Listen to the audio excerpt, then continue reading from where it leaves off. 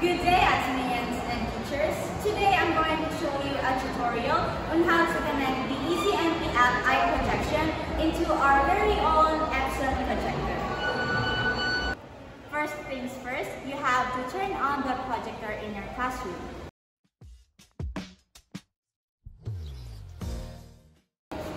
One easy way to connect is through QR code. You just have to press the QR code connection and then start it like this, and then it will connect easily. And then as you can see, it is now searching for it. And then you just have to turn on the mirror device screen.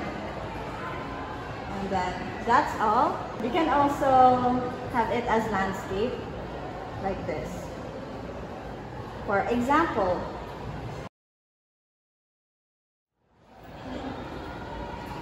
as you can see here, we have a PDF. And then you just have to open it.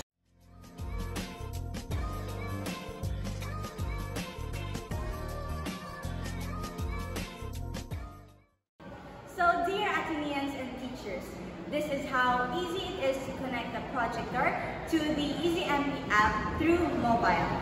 That's all. Thank you.